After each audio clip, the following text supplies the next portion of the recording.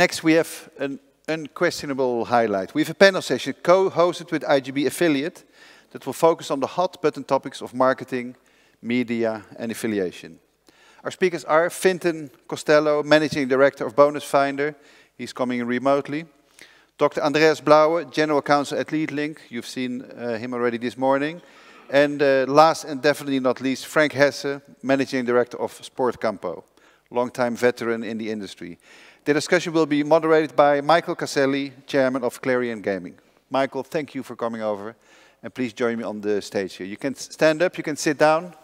My choice. The floor is yours. Thank you, Willem. Thank you very much. And thank you for hosting us today in this very unique time in history. Ladies and gentlemen, thank you all also for attending Gaming in Germany and this very special session, which we're doing in conjunction with one of our brands, iGaming Business Affiliate. My name is Michael Caselli. I'm a 23-year industry veteran and the chairman of Clarion Gaming. And as you've all known for decades, Germany has been a lucrative market. It's been a fairly liberal market in terms of what players were able to do. And all that existed because it existed in a very gray market scenario. Well, this, of course, has all changed. And I think what we're trying to consider today, and what's maybe yet to be fully considered in our sessions earlier, is what happens when you take a market that's largely been guided by free market principles for several decades and impose a fairly restrictive regime in terms of stakes and playing velocity on that market.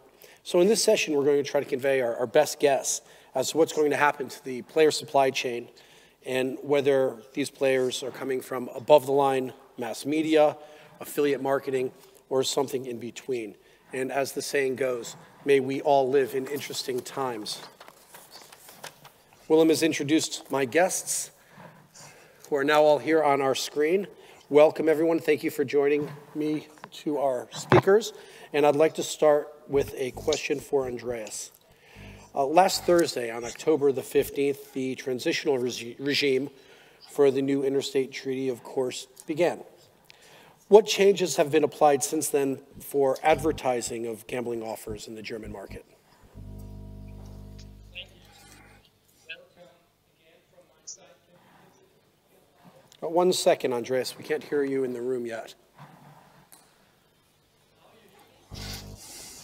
Let's move to, while we resolve this I can move ahead if we can do what you want. Yes, please. Thank you. Yep. We'll come back to you, Andreas. Fintan, are you live? I sure am. Oh, that's super. Great. In that case, let me ask you a different question. What early data do we have since last week's transitional legislation began regarding player activity? So in terms of player activity, I think it's still way too early to tell because it's been less than a week. What we're looking at instead is more looking at the operator's behavior and what they're doing in the lead up to the 15th and what's happened since. So what we've seen is the majority of operators seem to be taking a wait and see approach, with only a handful being super proactive in communication, say with affiliates, as an example. So some operators have obviously had to rebrand. So if you've got the word casino in your brand name, that doesn't exist anymore. There's like slots, Vegas seem to be the two popular replacement choices, which are quite smart. Welcome offers still seem to be the same. And then a lot of operators then are basically just, nothing's really changed. They've updated their website. There's been no communication to affiliates. When we look at it from an affiliate perspective, obviously affiliates have been updating their website based on operator feedback to be compliant. And then overall, obviously, Google is not aware of these changes, so rankings for affiliates and things like this haven't changed. So it's pretty much business as usual, with a few changes on the operator side. So you seem to indicate that oftentimes suppliers in this market might not be aware that changes are afoot. I suppose that would be especially true for instance, affiliates or mass media agencies that sell into the German market, digital agencies, etc. Would you say that's a fair assessment and there's a lot of education to come? Or do you think that we're just going to one day switch off those suppliers in favor of local German suppliers? I think the correct strategy that a lot of people seem to be following, both on the media supplier and the operator side, is very much be part of the herd. So as long as you're doing what the majority of other people are doing, you're probably very safe. A few people have gone ahead of the pack, and there's probably a few laggards as well. But as long as you're with the majority, it's going to be very hard to prosecute or to give everybody problems. So as long as everybody moves as one group, it's probably the safest strategy. And that's basically what we're seeing right now. Very good. Andreas, do we have you back? Can you hear me, Andreas? No, I'll move on to my next question for Frank. Hi, Frank. How are you? Hi. Let me ask you, I'm fine, and thank you first for the invitation, and to Willem for having this conference. I think it's a great idea. Let me ask you, how are operators, sports, casino, poker, and multi-product operators, media owners, and affiliates preparing for the completion of this transition period? We've heard from Fintan that as of right now, only a few days out, 6 days out, not much has changed. But what needs to happen next? And during this period, do you expect that operators should become more aggressive in their marketing in an attempt to gain market share before further restrictions ensue? Well, the last 2 weeks have been very busy and very hectic, to be honest, because you should note that the transition regime kicked in or was published on the 1st of October. And it kicked in on the 15th of October. So that left the operators for 2 weeks to start implementations. I know some of them have started earlier, but I mean, as an operator, you need to wait for an official publication. So that was really hectic and chaotic. And when you look at the operator's website now, they are all working hard on meeting the requirements and to comply with the new regime. And when you look around, the big ones, I would say, are almost compliant. And yeah, the top 10 operators in the market, I would say, are on a good way to meet all requirements very soon. And from the media owner side, of course, there was also a lot of chaos because nobody was aware that this was coming on a short notice. And of course, they had questions to the operators, what happens now? And it all came together with the issuance of the sports betting licenses, of the 15 licenses. And now, of course, the media owners have to deal with this new situation. And they will request from the advertisers that they are still in the licensing application process or already have a license.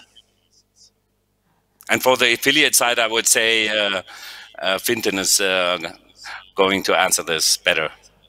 Let me ask you the follow-up question, though, Frank. Do you think operators during this transitional period are going to be aggressive? Is there a tendency to go have a land grab and do as much as you can before the 1st of July next year? No, I wouldn't say so. I mean, working in this industry for 16 years, and especially since 2012, the industry was very visible in the market, on TV, on the digital side. I mean, I would not think that you can do much more, to be honest. Maybe different players showing up now, but especially looking at the casino side, that was a huge increase in advertising activities for the last 3 years, I would say, with the Schleswig-Holstein-based licenses. But I would think that the operators are more analyzing the situation now. How will the authorities react? Will they look for product compliance? And I think it's a more cautious approach now. Fintan, following up with that, are affiliates acting aggressively now, or is it business as usual until next year? It depends. And so from one perspective, it's business as usual, because affiliates still need to generate traffic. They're still selling traffic. They're dealing with operators. Obviously, from a compliance perspective, a lot of feedback has come in from a handful of operators. So updating websites and making sure business partners and stuff are happy is super, super important. I think from the big focus, you will see some affiliates trying to leave the market. So I think there will be some opportunities for M&A within the space, because some affiliates are kind of, why even bother, and the risk is too much, and I can't handle it. So there's definitely going to be M&A opportunity over the next year, particularly as the revenue share models and stuff kick in, the changes there. So I could definitely see that happening, but maybe if operators are restricted in the advertising they're doing, maybe there's some opportunities for affiliates there too, but I'd need to speak with my lawyers first before I could confirm that. I love those answers. Andreas, I understand you're back. Yes, can you hear me? Okay. Do we have a little more volume for Andreas? You're back, but we still can't quite hear you. Let me turn it up in the room. Okay, Andreas, are you there now? Yes, can you hear me? Okay. I was going to start everything off with you kind of giving us a little backdrop. We've moved ahead from that a little bit now, and I'm sure you've heard most of it. But can you give us a little update as to the major changes that have been applied since the transitional period has begun? Yes, I can. Welcome again from my side. In the context of the transitional regime, the importance of advertising for those players who are willing to play to a legal and protected gaming market was again and again emphasized from all associations. Only functioning advertising can lead to the regulated market. In the end, however, the federal states decided that the new advertising rules of the Interstate Treaty 2021 cannot be applied in the transition period. The distinction must be made against this background. Regarding the advertising of sports betting, the currently rules based on the Interstate Treaty that came into force on January this year remains as long as the advertisers focuses solely on sports betting. This applies to the holders of the 15 licenses issued last week, as well as to those providers who have applied for a license but have not yet received it. In addition, multi-channel offers with a sports betting motive can be advertised if the other channels, that means virtual slots or online poker, comply with the transition rules. No changes also apply to advertising for online casino offers that are provided on the basis of a license from the state of Schleswig-Holstein. This is expressly regulated in the transition provisions. So the offer and the advertising of these online casinos do not have to be adapted to the legal situation according to the new interstate treaty. There's agreement among all federal states. Therefore, the advertising ban that still exists in the transitional period until the new interstate treaty next year comes into force applies only to providers of virtual slots and online poker without a license from Schleswig-Holstein. That means, in the end, if the providers of virtual slots and online poker are willing to regulate, it's not allowed to advertise their offers during this time, unfortunately. Okay, we're gonna work on your audio a little bit, I think, as we go forward. So let me go back. To a question for Frank. Frank, we saw some numbers earlier on one of our sessions regarding the growth of the GGR in the German market, taking into account the regulation in 2021 and everything that's happening today. what it didn't indicate was whether or not we expect to see that growth being restricted because of the new regulation, or if that growth is continuing as it would have given the market conditions stayed gray. Do you think that we are going to see a reduction on player deposits, on advertising, and on GGR come 2021? Yes, I think for the GGR, it's pretty obvious. If you need to shut down your bankholder games, the live casino, the blackjack and the roulette, it will create a great decrease in GGR. I don't know, about 15–20%. It's depends maybe on the operator.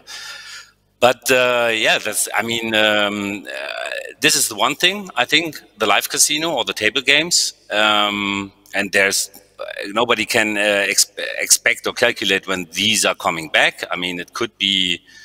I don't know, a case of litigation in the future when there are licenses only for brick and mortar casinos, as it is again a limitation of licenses in that product area.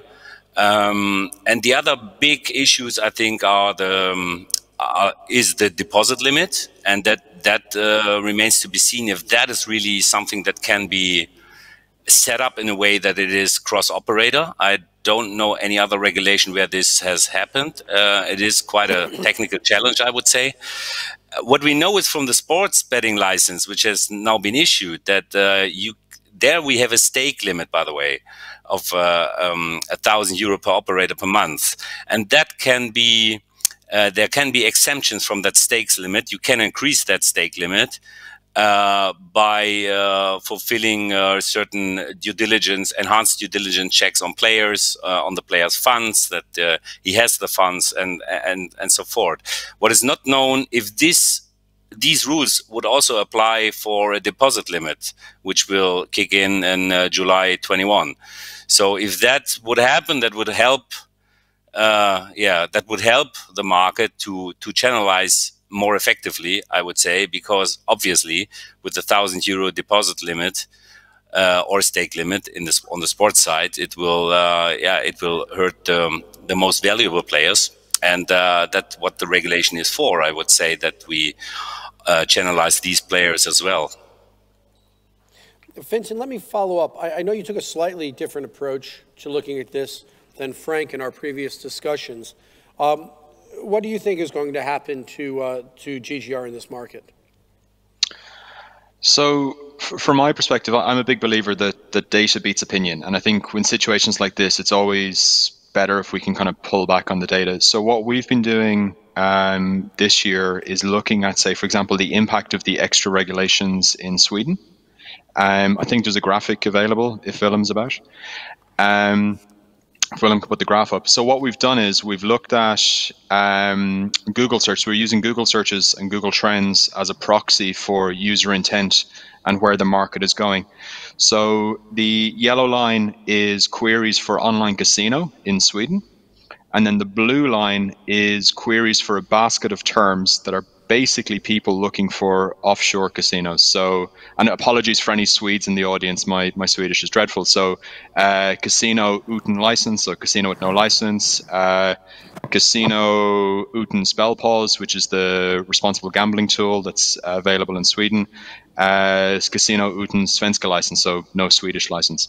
And what we can see there is it's a 710% increase in Google searches by Swedes up until the end of the end of March 2020, and that trend's growing, and we're kind of working on the new data right now. And what this shows is, and what we're estimating is that approximately, say, 30% of the Swedish online casino market is actually going offshore. What we wanted to do then is, okay, well, who's servicing that demand? So, Willem, if you can change slides, please. When we look at this graph, we've identified 54 brands, online brands, that are targeting the Swedish market without a Swedish license. And as we can see here, the search volume for these brands is extrapolating very, very quickly and completely outpacing the demand, say, for online casino. So If we bring this back to the German conversation of what do we expect to see in Germany with these new restrictions, you're going to see this graph on steroids. And so it's basically just the case of how big does this get and how quickly does this happen. So if you're an operator, you've got to ask yourself, do you want to go down the licensed German route? Or do you want to service the German market from offshore? If you're a player, and don't forget, all of this is always going to be player-led. If the demand's not there, there's going to be nobody to service it. So the players themselves are going to look at the offering they can now get in Germany versus the offering they can get offshore Germany. Great player experience, great customer service, bonuses, the range of games they want, deposit limits, etc. So all that's going to happen is German demand is just going to shift offshore. So I think when we go back to the GGR question, what's going to be the impact? I don't have the exact numbers, but it's definitely going to be significant. We looked at that 1,000 euro deposit limits as well when we discussed this earlier, and you thought that while there might be an impact on GGR overall, you did think that play would slow down rather than be eliminated and certainly go offshore, because you thought people would just spend their discretional budget for gaming over a longer period of time. Do you still maintain that you expect that to be the case? I think for a lot of players, yes. So there's some fantastic examples of this. So if you look at, say, Tombola, which is a bingo brand in the UK, and it's the biggest bingo brand in the UK, biggest bingo brand in Spain and Italy as well, I believe. If you look at at a product level, and they've been doing this for years, they've had very, very strict deposit limits in the gameplay. They've had very strict max stakes limits as well in the gameplay. And all that you see is, compared to other bingo brands, when you do, say, the benchmarking, is that the player lifetime just lasts longer. So it's the same player value, but instead of it being over 6, 8, 12 months, it's over 16 to 24 months. So I think the notion of player limits can make a lot of sense if it's backed up with an affordability analysis.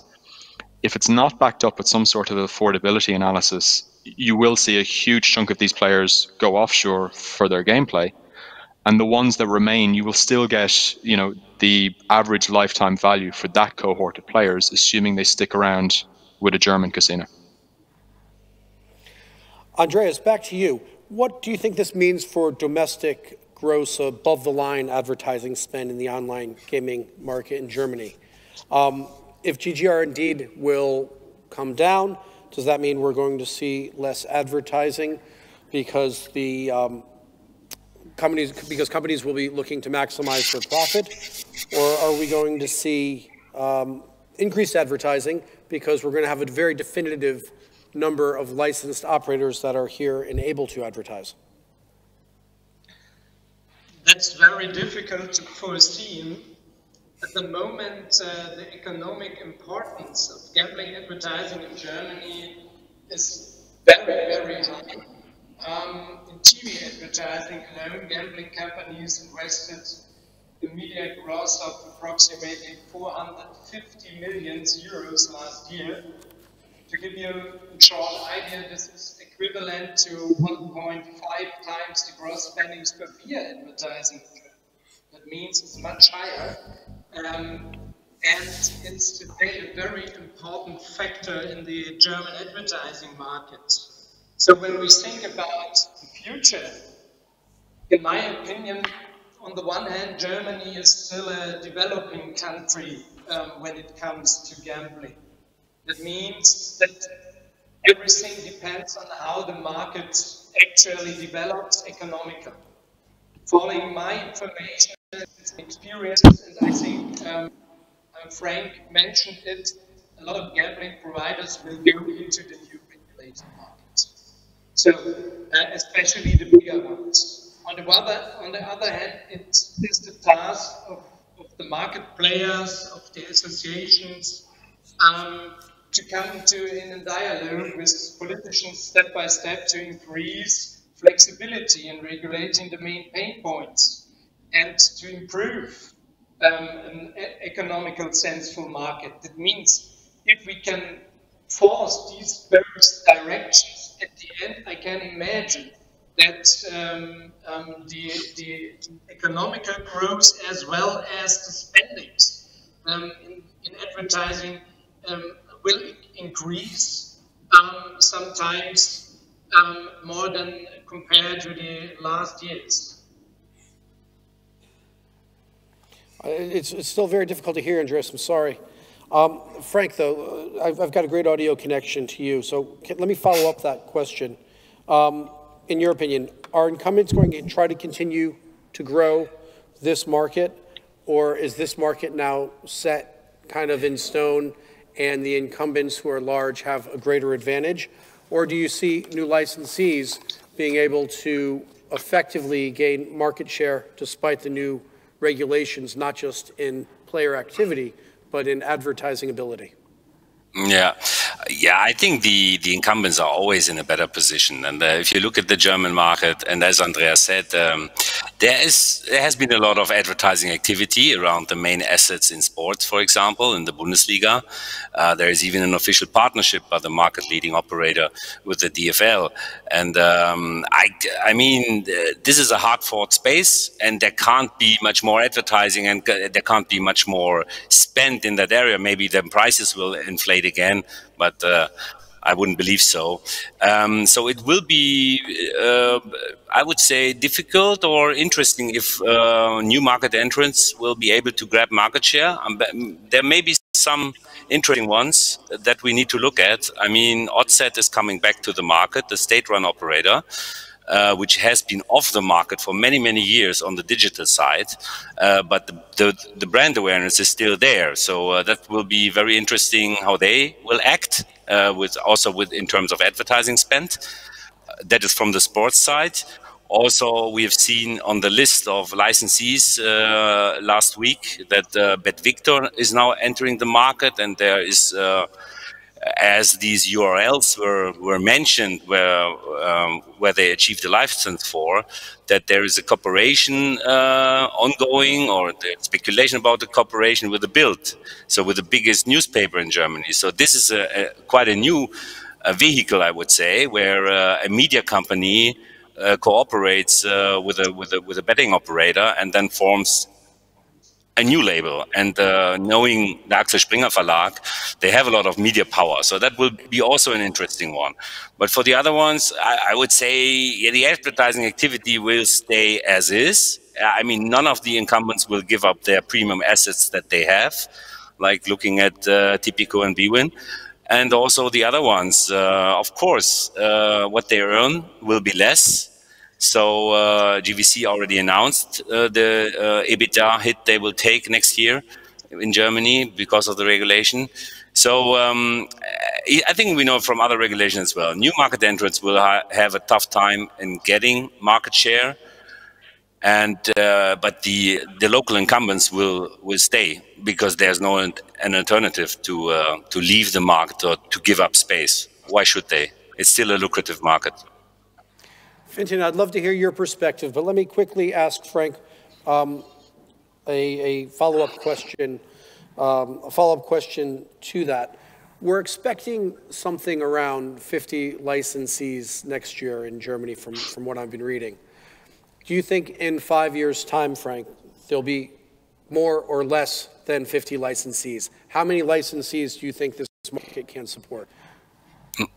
Yeah, there's always the question, do you have a good or a bad regulation, I think. We heard that in France, which is also a big, big market, and there are only 15 licensees left, as casino is not regulated. And if it's not affordable, companies will leave the market then again, if it's not sustainable. Germany is a bit bigger. I think the regulation is a bit better than what we have seen in France, as casino is regulated.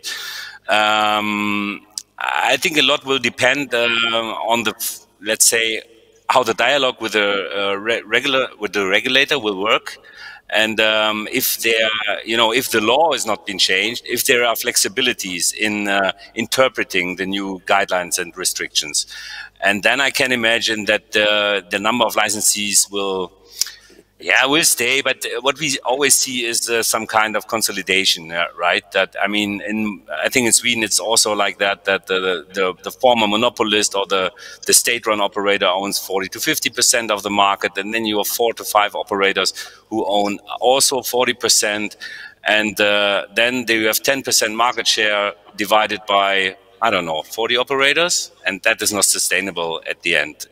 There will be consolidation then. Fintan, I wanted to see if you echoed Frank's point of view, or if you thought there was more opportunity for licensees, given that you're looking at perhaps the market from an affiliate or from alternative advertising point of views.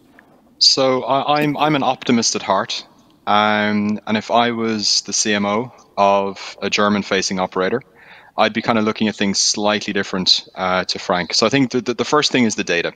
So the average sports bettor will have 5 to 6 different betting accounts. So I never see things in terms of market share.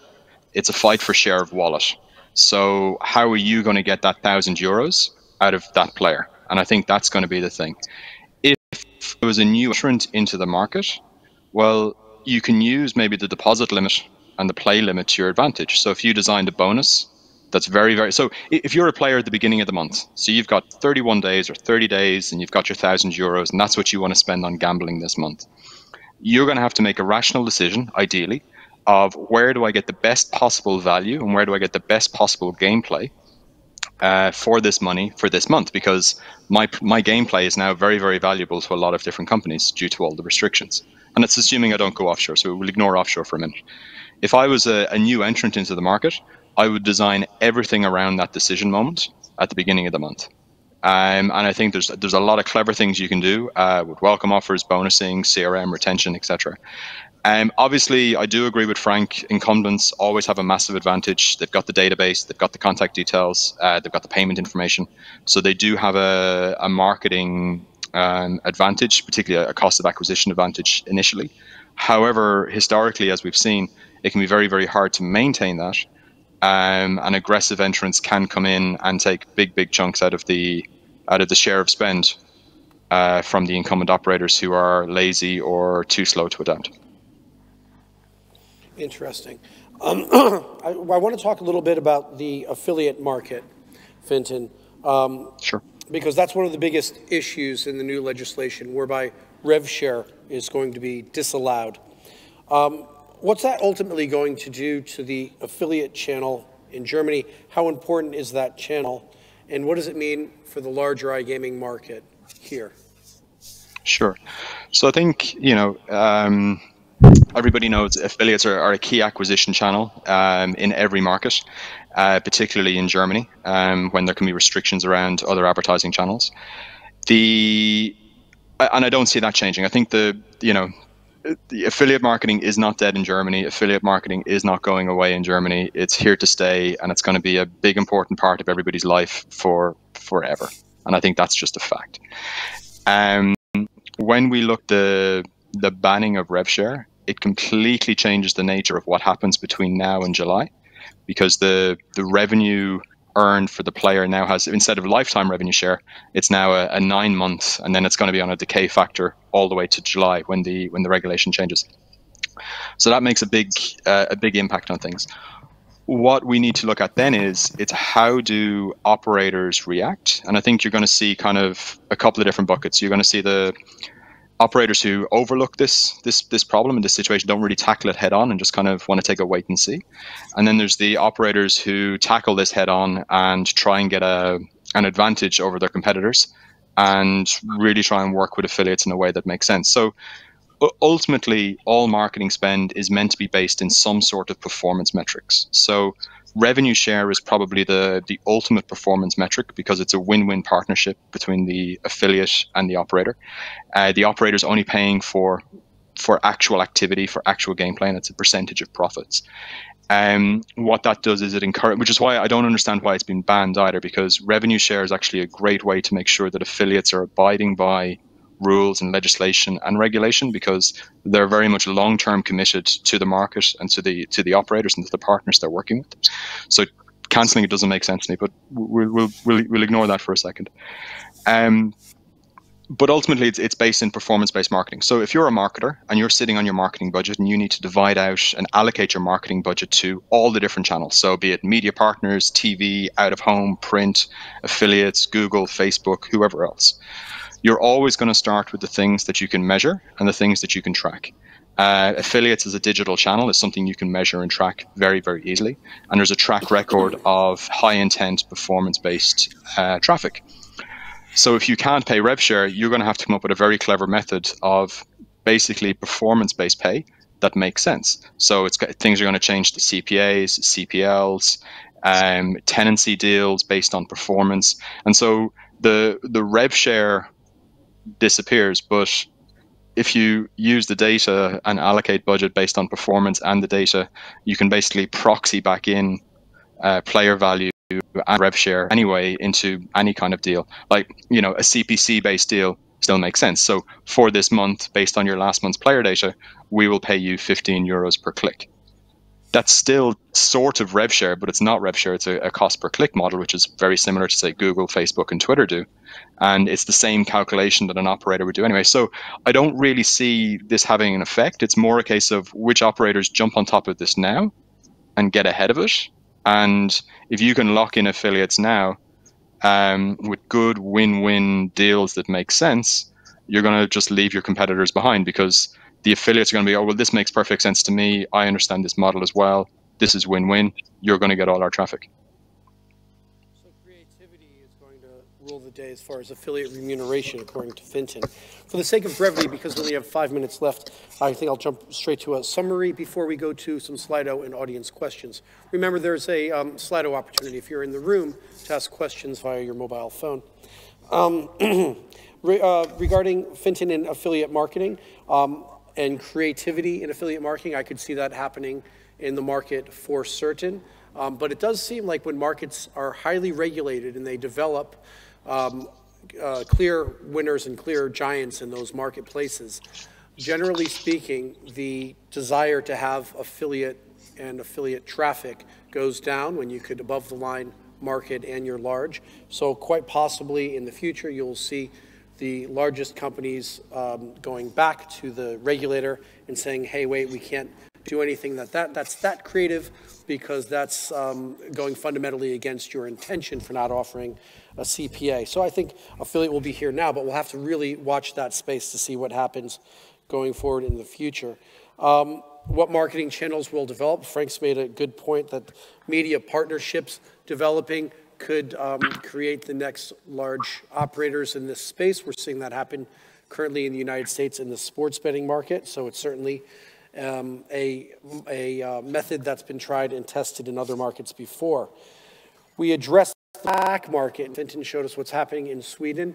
And I will leave my thoughts with a question, and that is, are there cultural differences between the Swedish player in the Swedish market and the German player in the German market, which would tend to convince the Swedish player that it's a good idea to play in a black market, whereby a German player may make the decision that they only want to play in a licensed market? I'm not sure. Again, only time will tell. With that, I think we have a few minutes for our questions, either from attendees or from our Slido deck. Would you like to join me, Willem? Exactly. So we'll have a look at the Slido questions. In the meantime, if there's any questions in the room, please raise your hand and we'll make sure a microphone gets to you. But let's switch to Slido and see what we have. It's in front of you here, Michael. Great. Are there any restrictions regarding free casino games for affiliates? Casinos can't offer them without registration. Does this apply for affiliate websites too? Frank, do you know the answer to that? Yeah, it's more a lawyer should answer this. It's an interesting one. It is correct that operators who wants to offer free-to-play casino free-to-play casino games, they must fulfill the KYC requirements like any other operator with other products. And I think you are not even allowed to offer bank holder games like roulette and blackjack, again, as free-to-play.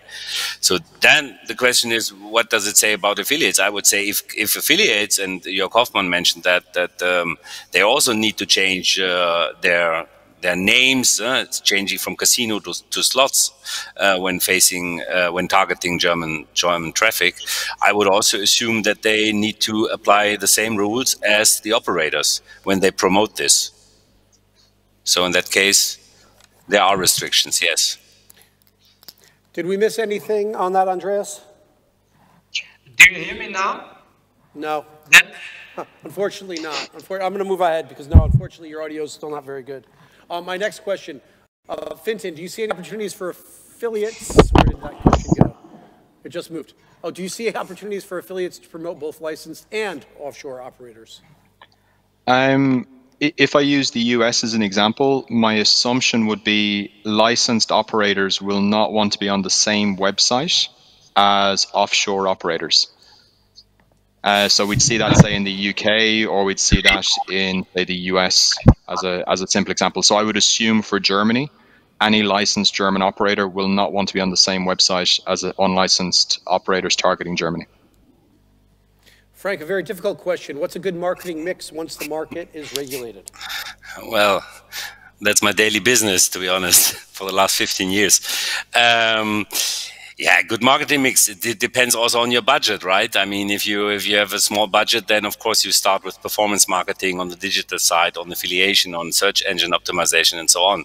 But knowing the market and who was successful here also showed that the above-the-line channels are quite important to build awareness, to build trust. And I mean, there will be restrictions on TV with the watershed ban for virtual slots once regulation kicks in. But apart from that, every channel is open. Print, out of home, digital, social media marketing. And the new channel is opening now with the regulation, which is PPC. So Google AdWords will be possible, I assume, once you are licensed. So yeah, I mean, the marketing mix is it depends on the budget and where you stand as an operator. Are you a new entrant? Are you an operator like Oddset who already has an awareness footprint in the market for many years? So yeah. That should be the answer. What part, Fintan, of the customer acquisition mix is currently affiliate-based? Just a rough estimate in the German market. I would assume 50%. 50%. Okay, great. Ladies and gentlemen, that's all the time that we have, but this session is largely about affiliate marketing. So I do want to add one very final thought of my own. Value add from affiliates is something that we've seen develop in markets where affiliates are either limited or there are several or there is a lot of mass media marketing. So I think Fintan would probably agree with me that going forward we'll probably see new types of affiliates offering new products that somehow add value either to the player or to the operator. And the innovation that comes out of the affiliate market will start to come from perhaps a more technical and AI innovation suite than we've seen in the past. So there is a lot to look forward to going forward, and this is certainly an exciting time to be in the German market. Ladies and gentlemen, my name is Michael Caselli, and it has been my pleasure to host. Thank you for our panel, and thank you to our audience.